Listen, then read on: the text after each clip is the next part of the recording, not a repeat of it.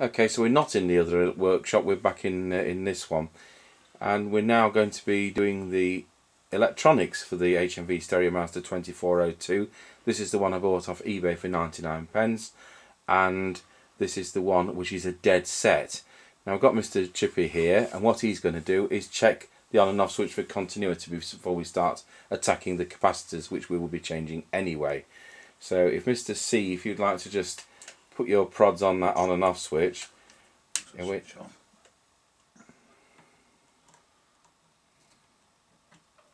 And do we have continuity? No.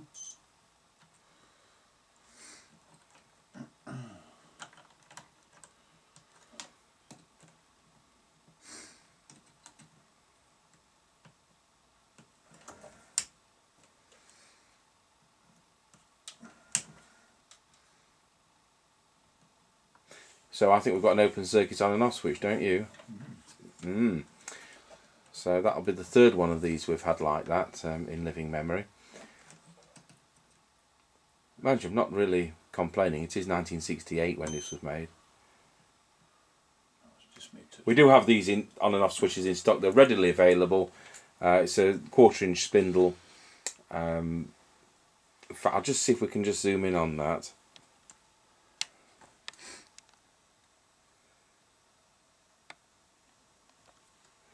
So if you can just see that, there's the on and off switch. So it's not combined with the volume control, it's a standalone rotary on and off switch. I think they're 470 plus VAT. They're not that cheap, but they are readily available.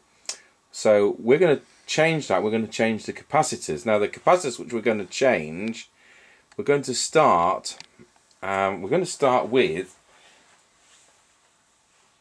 that one on the voltage stabilizer board, the black one there. There's a black one there, there. I'll give you the numbers later. There's one there. We'll change that green one as well. And then on the decoder board, I'll just move the camera around. The stereo decoder board's got one which needs to go there. And then on the radio tuner board, we've got that black one, and we'll change that one for good luck as well. But those black ones are a particular make. Is it Carlin, something like that? They're awful. And they never were that good. So we will change some of those and then we'll go back to record.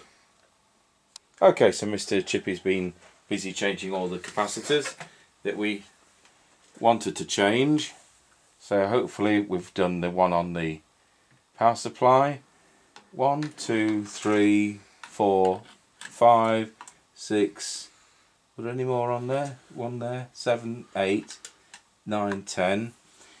The one on the stereo decoder and the 2 on the radio tuner. The 2 of those we think have been changed previously. So they're all got nice new ones. And what we're now going to do, we've linked out the faulty on and off switch and we're now going to power it up. We've only got one test speaker on the test bench. We'll see what happens. Right, so we've got to the stage now where this is working again. So change the on and off switch. Now the on and off switch is actually the original one. This is all we've taken out of this item, and it's open circuits on both poles, double pole switch. Clicks alright, but it doesn't work. So that's been replaced with a new one. We did just have to drill out with a cone cut. It's just slightly bigger shaft than the previous one, and these are D shafts. So they're not just round shafts, they're D shafts. So I had to file a D into the shaft, but it's a plastic shaft. It wasn't difficult to do, otherwise the knob wouldn't have fitted in the correct position and fitted at all. So what have we changed? Well, we've changed the capacitor there on the power supply. 1, 2, 3, 4, 5, 6, 7, 8, 9. Not forgetting the one in between the heatsink there on the amplifier module. On the decoder we've changed the capacitor there, and on the radio section we've changed 1, 2, 3. And when you look at some of these that have come out, I say we didn't test this, it's full of gunk. So we know this is what the snag was. So I'm just going to plug it in just to prove this to you. I did change the 24 volt MES lamp there. If you can hear them talking in the next room, we've got the other Richard here, Mr. Chippy. We've got Mark here, ZX2, and we've got Bob here as well. And so I'll just switch these on.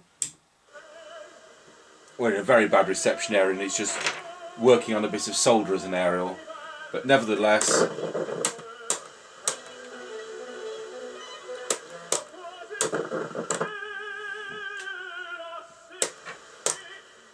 I think it's the same opera on every channel. So there we are, we do know everything's working, and now we'll be able to put the chassis back in the cabinet. What I did as well, I'll just switch this off and just turn it round.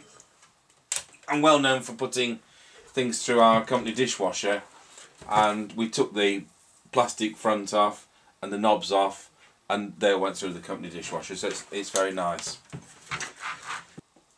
So there we have a finished chassis for the 2402 HMV Stereomaster, and putting it back in the cabinet will be the subject of the third and final video on this product. Thanks for watching.